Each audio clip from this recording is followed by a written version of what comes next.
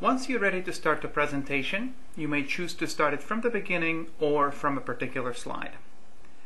If you would like to start the presentation from, say, slide 4, which is currently highlighted, you can use the slideshow button in the bottom right corner right here, or go to the slideshow tab and select from current slide.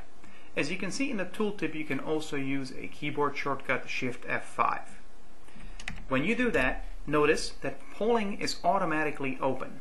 It is not restricted by the countdown. The countdown can be started by you simply navigating forward. It is done through keyboard shortcut like a spacebar or enter, page up or right arrow. You can also be started with your wireless clicker or a mouse click. While I'm waiting and explaining this or explaining the topic currently on the polling slide, people can vote. I will see that as soon as I start voting here. When I decide that it's time to start the clock, I will simply have 20 more seconds until the polling will be closed automatically.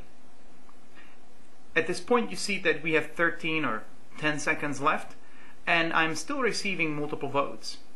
I can decide to stop the clock right now by clicking one more time, or I will let it go to 0 when it will close polling automatically and display the results.